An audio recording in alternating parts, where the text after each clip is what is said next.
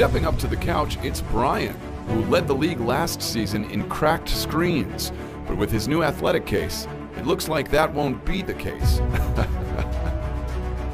Touchdown, Brian!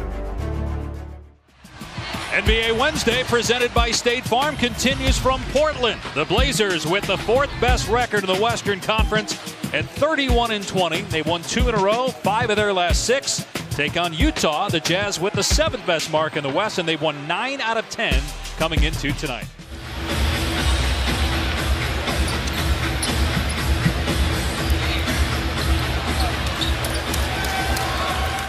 In the studio talking about the Anthony Davis situation. We'll touch on that as well throughout tonight's telecast as Ingles gets to the rim for Joe Ingles' second longest active streak behind Karl Anthony Towns. Here's McCollum on the baseline. So good. Jersey in 2010. McCollum with Gobert on his hip. And that's a tough shot over one of the best. Good activity from both teams on the offensive end. Ball's moving, bodies are moving. Good screen by Gobert. I'll tell you, and that's what Rudy missed a shot. Both squads 3 of 3 from the field here in the first 2 minutes of the game. Lillard 4 of 3. Around and down. Take a shot in the game. Had to play a lot of point guard because of injuries here in the month of January. And look at him get the rebound. Myers Leonard took a shot. He'll talk about it. He's going to pull up, create enough separation from that big to get a look. Gobert gets it to go as Leonard. It doesn't read that way in the stat sheet. 65%, 65%. Exactly. McCollum, wow, what a shot. Banking in. And now Al-Farouq Aminu putting it in gear. Kicks to the corner. Leonard's 3. You know. There's McCollum weaving through traffic, gets to the rim, floats it up and in. All NBA teams of 5 guys. The more guys at All-Star, the better for the fans, in my opinion. Here's Myers Leonard rattling down. Here's McCollum working on Mitchell. Pretty good matchup here. McCollum, he can't miss. A lot of points to put up against Utah. They're 3rd in points allowed.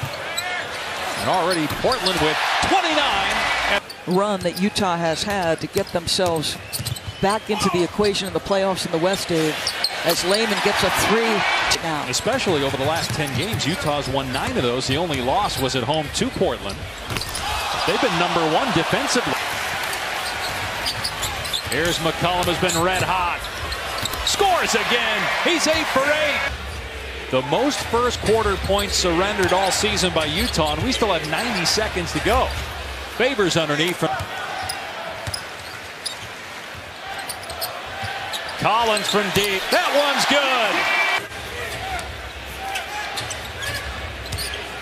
good. Ingles fires to Favors. Nice catch in traffic. Will he finish the quarter with a perfect shooting mark? Yes, he will. 20-point games. Giving him some punch along with Seth Curry. Rubio with a 3-ball. Maybe it was Zach Collins that made the mistake there. That's the reaction that McCollum gave. Here's Crowder underneath. O'Neal for 3. It's good. Boy, terrific. Now, next trade deadline if they want to. His contract's not up till 2020. And obviously, if they don't make a deal as Layman hits the 7th. C.J. McCollum hasn't missed. Damian Lillard has 11 points, 6 assists. Lillard moving to his left, fires and hits again. He's got 10. Lillard now has 60 straight games with a made 3. That's the longest active streak in the league. They've got 8 made 3s already. Make it 9. Tear.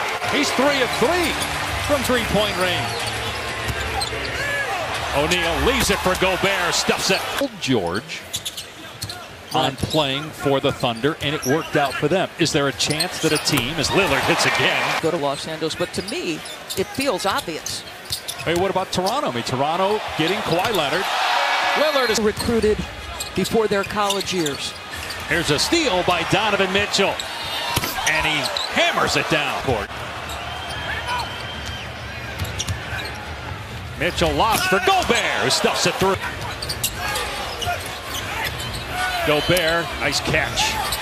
Goes up with the left hand. Second difference in the clocks here. On the switch, it's Aminu trying to guard Mitchell. Here's Ingles for 3. Got it. Gobert. And Rubio will pull it out to Mitchell. Steps into one and drains a 3.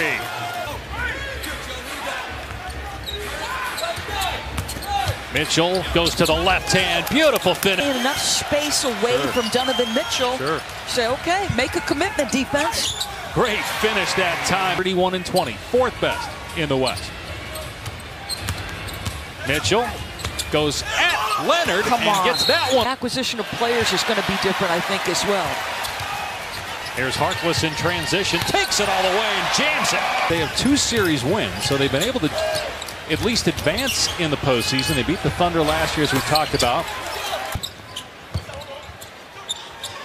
Leonard got Gobert off his feet and gets up high and slams it down. As McCollum fires away, no good. Batted out by Leonard for an extra possession. McCollum takes it inside and he puts it in. Harkless, wow! NBA, Utah is high on him. They think that he's got a chance to be a good NBA player. First round pick, 21st overall. Bear tried to kick it out. Good hands by Harkless, and now Lillard has it. Lillard to the rim, hangs, and it rolls in. Here's Allen with the floater, no. Now he gets a chance to make a 3, and he does. Utah for college would have the 5th version of his own shoe. The Dame 5 coming out tonight. Agreed, but it is Allen for 6 straight years have gone 180+ threes. He is a lights out scorer, as a man who has coached him since he entered the league. I love everything about him. His game, his humility, his hunger, his thirst. Donovan Mitchell has 22 for Utah. Turnovers, Jazz got within 10, but then 7 turnovers in the third. Crowder fouled, and it's good. C.J. McCollum got a triple-double the other night. Is it Lillard's turn? Layman, nice finish in the paint. Opportunity to start early this year when Mo Harkless was out with injury. And maybe that helped his confidence. Wow, tough shot. Oh, he's got 9 free throws. He could be there right now. That's a play on at this point of the game. Allen has it rejected. I'm picking the Rams. Picking the Rams, going against the GOAT, Tom Brady. Saw him twice this year. Best team I saw. I'll say the start for the Blazers tonight. So apparently, pregame coffee for all. Now, after tonight, again, Portland's got 5 days off. When is the last time you've heard of that in the NBA? Curry. Notion that Terry Stotts says, I'm not going to come in with a predisposition. You know, it's my job to coach the guy to the best of my ability. South in Eugene for the Oregon Ducks. But they're still close. They talk all the time. Here's Grayson Allen with a pull-up 3. No good. Favors working hard on the glass, and he gets the putback. And make no mistake, last 9 days they won in Salt Lake City. Quinn going to pull the plug here. F.A. Udo, Georgia.